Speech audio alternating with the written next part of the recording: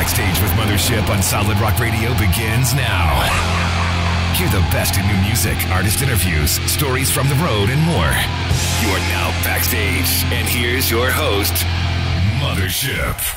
Hey everybody, my good friend TJ Harris of Decyfer Down and I got on a call to not only catch up with each other, but to talk about the newly released single, Cycles.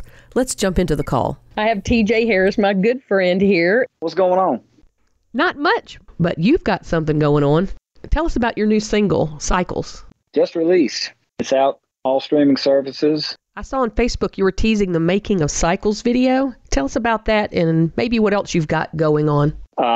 So what's coming out for Cycles that I'm putting together right now, it's just a walkthrough of the vocals. Because, you know, I've done the lead work thing and, you know, I mean, we held on to footage that Tyler shot for us on the 7-Day Slumber Tour, you know, did a terrific job. So we're talking Tyler Bars, the videographer and photographer. Yeah. And Ben did a drum thing and Harry, I think it was one of Donovan's family members as a drummer, and they wanted to do something with Cycles. So they put something together for Cycles, posted that. So I'm just doing a walkthrough.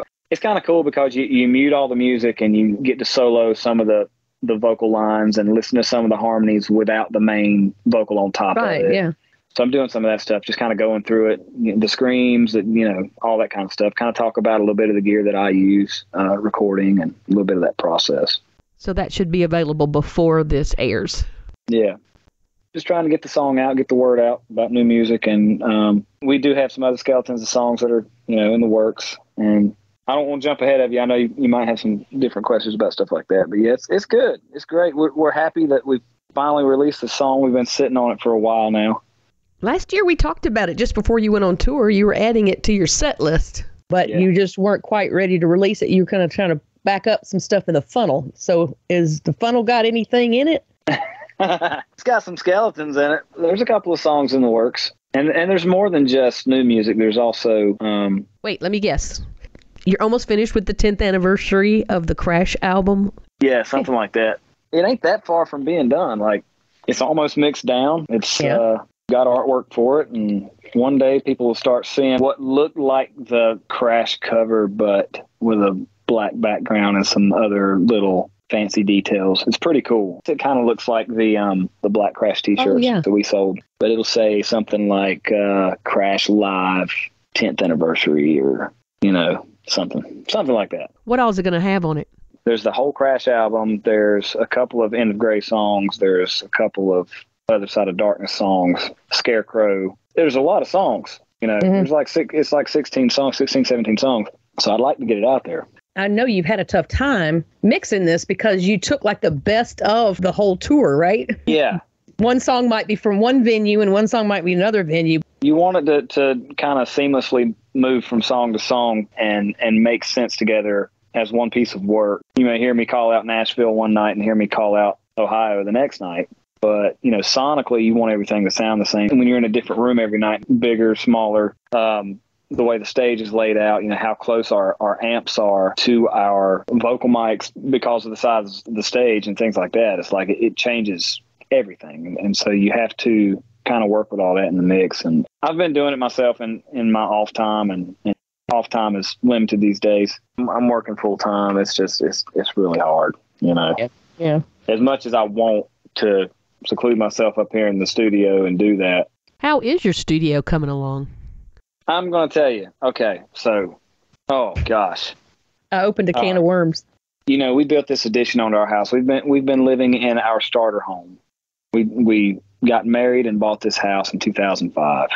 We've been here now for 18 years. The bonus room over the garage was going to be my studio, and we were going to give the kids my building, basically, as a hangout spot for them. They're getting a little older now, teenagers, you know. So I was going to put the studio over the garage, was going to be my studio. Then I thought to myself, you know, everybody in Nashville who's got a studio over their garage, do they really want their studio over their garage, or do they do that because they have limited space, because the houses are most of the time really close to each other? And I thought, I think they do it because they have to. I think if they had their choice, they'd be in a separate building on their property. where they can isolate from, the noise of the house, garage doors opening up and down and all that kind of stuff. I thought to myself, you dummy, you already got what you need here. It's already, so I'm keeping my studio out here, and I've got a lean-to on the back of the studio that's the same size as the building. It's 12 by 20. So once we're finished with the house, I'm going to work toward enclosing that, and then I'll have a live room and a control room, and I'll have a 20 by 24 space. Yep. It's coming along. We're not finished, but we're getting there. What's the best thing about this season of your life?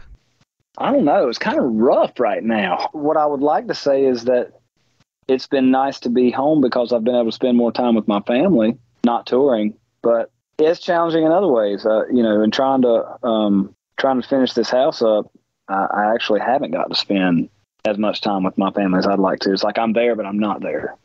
Right. Like I'm amongst them, but it's hard to be present. So I'm actually looking forward to this house being done because I want to be able to be more present. You hear people say stuff like be intentional with what you do and your actions and your words and all this kind of stuff all the time, but it's easier said than done sometimes because life is all around us. And it's not an excuse. It's not an excuse because I will sometimes work until 8 or 9 o'clock at night on this house, and I'm tired of doing that. I'm tired of missing things that I'm actually there for and still can't see, So what does all this mean as far as booking shows? If it works out where I can do a show, I will definitely go do a show, but I'm going to spend some time with my family now too. I'm not going to go out on a long tour. I think 3-month tours, things like that that's kind of tough right now, but I don't mind going out for a handful of shows and we're playing a live fest this year. Stoked about that. We haven't played a live fest in a couple of years. It's going to be nice. So we may see you out there for some festivals. Yeah. So we've talked about possibly being some one-offs or something, or some summer touring, that sort of thing. But the lineup to TJ Harris, Harrison Muffley, and Ben Millhouse, correct? Ben and Harry are there. Yeah, and we'll hire a bass player, or if we go out with somebody for a few days or something, we'll pull one of the other musicians or something like that. Well, let's talk about that new song a little bit more. Tell us a little bit more about the story behind Cycles. So, originally me and Chris sat down to write the song, and we just started thinking about how in this world today, it's all about social media, and it's all about the look. It's about the shot, the picture. Do the best you can with the angle, and, it really doesn't even matter if you get a good shot because you're going to doctor it up and do this and do that. You're going to basically suck the life out of the photo. Cover up the pain, all the things that we talk about in that song. Our kids getting brainwashed. We're brainwashing ourselves. Everybody's living a fairy tale on social media, and none of it's real. It's basically a social media illusion. Yeah, and it's all an illusion, and you're miserable because you can't live that life that you see everybody else living on Facebook and Instagram, and it's not even real.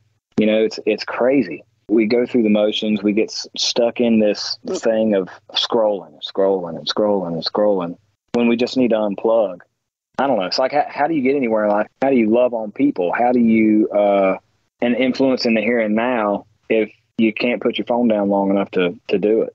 So it was a lot about that. And then it's like, even if you do have that kind of platform and you're able to do that, are you using it for the right reasons? Are you showing people the love of Christ? And, or are you just, creating another fairy tale that's unattainable and isn't real, So a lot of that was what the song was about.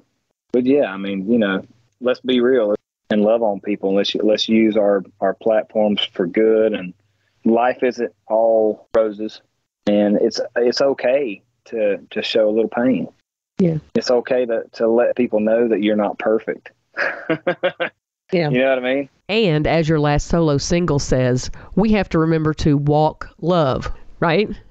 Absolutely. Backstage with Mothership returns after this. Out Performance Shop is a proud supporter of Solid Rock Radio.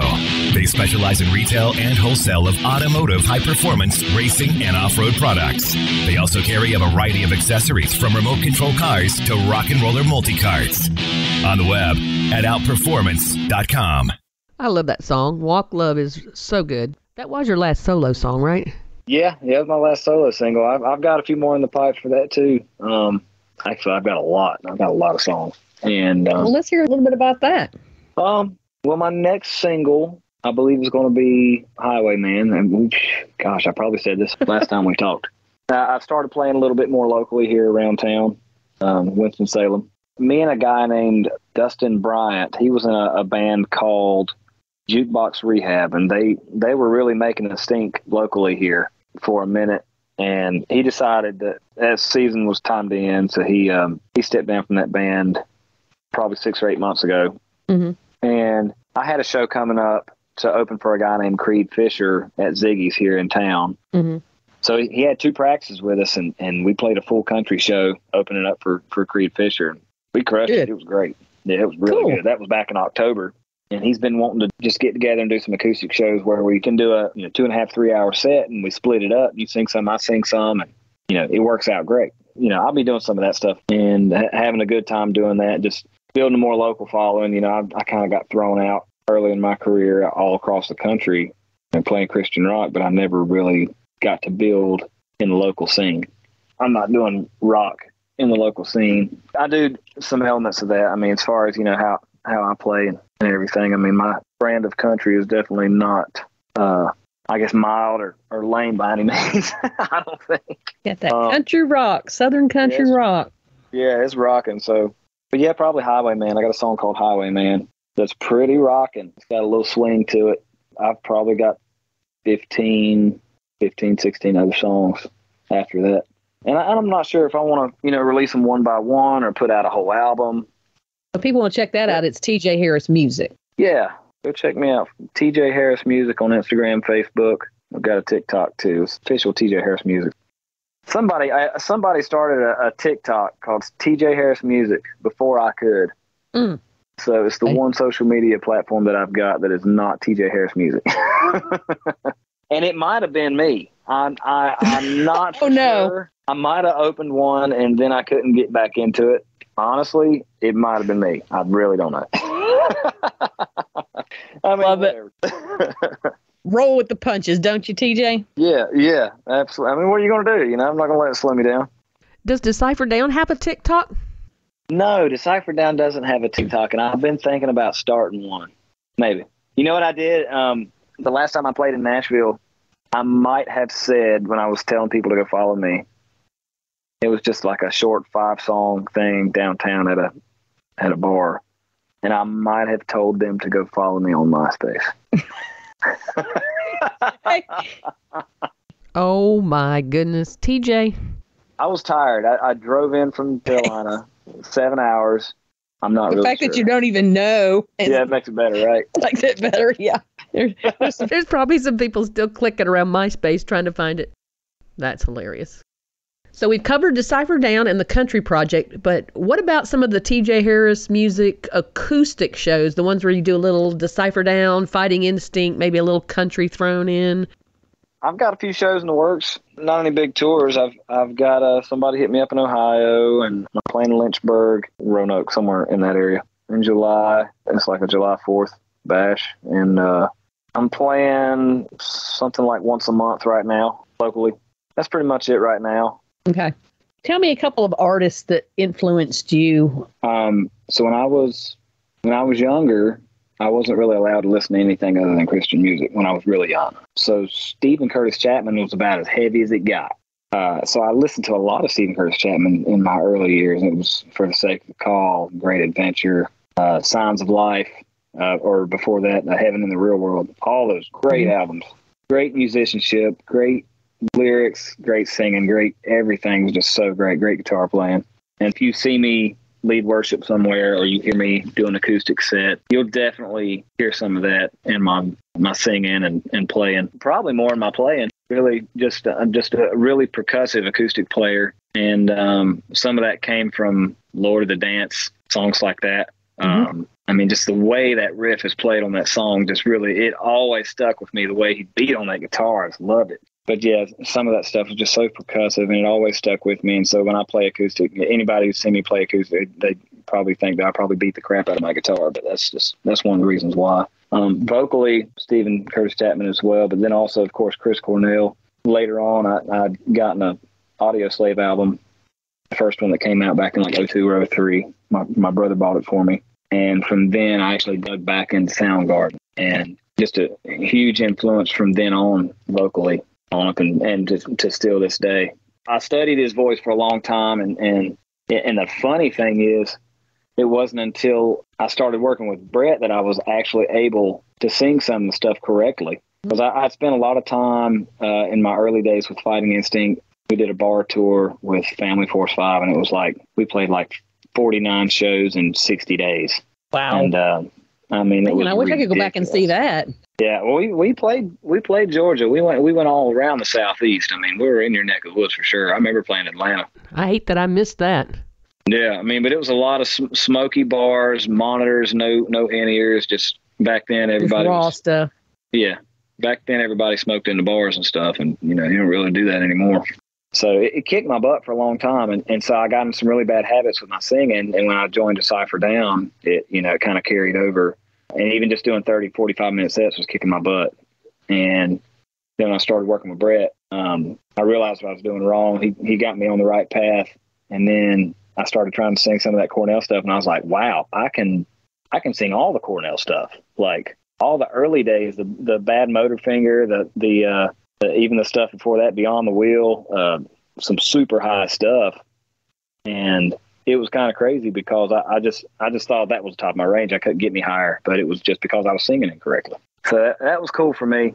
Nobody else cares about stuff like that. Of course we want to hear it. I think that's very interesting. Learn how to sing correctly, people. Speaking of high, and not that kind of high. Speaking of high notes, cycles, man. Dude. Yeah, I shot myself in the foot on that one. Oh, yeah. That's the thing. It's like that song for me, number 3 or 4 in the set list, is like perfect. I'm good and warm. I'm ready to, I'm pulled back like a slingshot. Just let me go. But at the end of the set, it's tough. Yeah. It's a high song. It's one of those songs that I don't sing it raspy. I don't have to.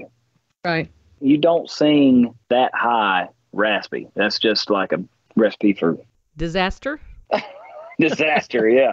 But you got kind of a little more scream than you normally do. In some parts of it, yeah. The end of it and all that in the bridge. I mean, yeah, that doesn't bother me to do because it's not like consistent through the whole song. Yeah. It's fun to sing though. It's fun to hear. Thanks. We know there's a funny part about your voice. It's like, especially when you sing the way I do every night, it's like you never know what you're going to get from night to night.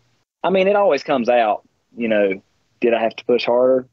Did I have to focus more? Did I have to take it easy to get to it? Did I have to relax? Whatever. It's like every night there's a method to the madness, and it's like I have to kind of see where I'm at. It's an instrument, but I'm human at the same time. It's not like a guitar and you just pick it up, and as long as you got good strings on it and your amp set right or whatever, you're good to go. It's like you got to be easy with it and do right. And I love to talk, and that is just, and I love coffee. Those two things. You give me coffee and I'll talk all day. It's like it just doesn't work out good. So check us out on Facebook at I'm with Mothership. And how is the DDRV? The DDRV is hopefully going to be somebody else's RV soon. You've given up on it. Oh my gosh. I have so given up on it. Yeah. I'm over that thing. Well, it's been great for us. It's got low miles. You have a new engine in it, right? Yeah, we did the engine. We did generators. We did roof, did air compressor for the air ride and brakes. We did alternator, you name it. We've done a lot to it. Yeah. It's time for it to move on to somebody else. I'm going to be honest. We used or rented a van to go up to play Capulet Fest. Mm-hmm. So we went up to Maine and came back down to Rhode Island. And it was the most peaceful, easy feeling? Yeah, peaceful, easy feeling. It really was. Peaceful, easy feeling. It was. We didn't have to worry about no generator breaking down and losing our ACs. Like, And you knew it wasn't going to let you down? Yeah. I know you want to let me down. I mean, it was great. We're already in a van. So good. You lose a generator in the RV, you lose AC. Yeah.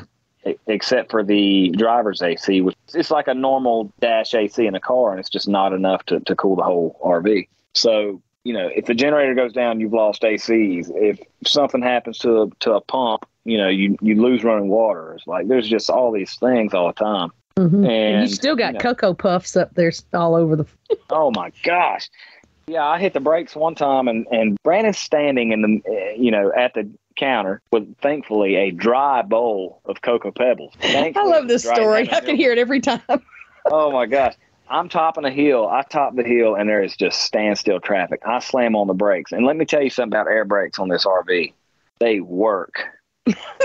Up they on a work dime. Really well. Oh, my gosh. I hit the brakes, and I hear, doo, doo, doo, doo. And it's Brandon, like, flying forward and just catching a step every now and again backwards. He's coming towards the front, facing backwards with this bowl of Cocoa Pebbles in his hands. Thank God there's no milk in it. And it was either me and Marshall or me and Ben. We heard him coming. We both just threw our arms out. Uh-huh. We had our arms out. I mean, it was his back that we caught. And we both caught him. Luckily, didn't rip our arms out of socket. Before he ended up laying up on the dash. The dash on that thing is like 3 feet deep. Yeah, it is. It is. And we worked hard to clean the RV up. But months later, I was vacuuming and I sucked up some Cocoa Pebbles and I just started giggling. I bet there's still some in there somewhere. Probably. It was funny. Well, I'm proud to say I rode in the DDRV before it's passed on to someone else. Yeah. It needs to go to a weekend, which, I guess is kind of what we do now. Just to show here. Wait a minute, it's going to go to you. Well, it's different when you get in it and you go 2 hours away to a camp spot. Or you take it up to the mountains to go four-wheeling or, something like that. It's like, okay, let's jump in it and go to Maine. Let's jump in it and go to Texas for the weekend. That's a different thing, But honestly, getting in the van and just going, it's always nice to have that extra room of the RV, but to get in something that is going to get you there and you're not going to have any hiccups. And if you have a flat, you don't have to call some tow company that's going to charge you $800 to change your tire because it's a normal car tire that you can change on your own. It means a lot. Yeah. The RV was a ticking time bomb. So are there any other tour stories you'd like to share? Okay, on the 7th Day Slumber Tour, I had lost my voice. So we played 4 or 5 shows in a row, and then we had a few days off. And the very last show of that little run before we were off was outdoor acoustic by the river. Gorgeous outside. We were in Tennessee. Played like a 30-minute acoustic set. And I woke up the next morning and I couldn't talk. And I don't know why. I still never figured it out. Like I just completely lost my voice. And I didn't really get my voice back for that entire tour. I found a workaround. I guess as long as I've been doing it, as long as Brett Manning has been my vocal coach, I've learned how to not push through to find the notes, but to relax and find the notes. And I ended up finding this weird, screamy, raspy way to sing on key all the high stuff. But it was only in like my mid-range, and then I would go up into my high register, and all the high stuff would come out clear as a bell. And I'm like, what is going on? But so Brett told me, he's like, you need to eat some garlic, some like straight up fresh minced garlic. I didn't get the memo about adding anything with it. I was just like, all right, I'm going to do this. I went and got a thing of garlic. I don't eat onions. Evidently, I don't eat raw garlic, because let me tell you what happened. There's a video out there somewhere of this. We bought this little mincing contraption, and I minced up like 3 cloves of garlic, and I ate it straight. And I had no idea how hot and nasty that would be. And I thought I was going to lose my lunch for sure. And I don't know if it was the way that I did it, not doing it with hummus. Nasty. Not a fan of hummus. It's very weird, yeah. So, but evidently it's supposed to be pretty good with garlic, but I just ate it straight. 3 cloves. Oh my gosh, it was so bad. Oh my gosh, it was the worst thing I've ever put into my mouth in my life. And I ate it and I swallowed it. You know when you get around somebody that's eating a lot of garlic and they got that kind of oniony kind of smell, like it just kind of radiates. Yeah. I know that after that show, after I've been sweating, I had to smell like that. I bet I smell like that for days. I bet you smell like it now. I bet, here we are 6 months later, 8 months later. I bet that stuff is still oozing out of my pores. It's so nasty. Oh my gosh. But there's a good little video out there somewhere on Facebook or Instagram of it. It's pretty great. The link to that video on Instagram is on the blog page for this interview on Solid Rock Radio. It was funny. Everybody got a good laugh. But did it work? But and here's the funny part. No. That's the best part. It didn't work at all. But I think it was maybe the way I did it. Just eating it straight like that and just all at once. Maybe did he say that you should have mixed it with hummus? Because you need buy garlic hummus. Right. No, he said it needed to be freshly minced garlic. But I think that there was a 2-part thing there. Number one, it wasn't going to be so disgusting if I'd mixed it with hummus.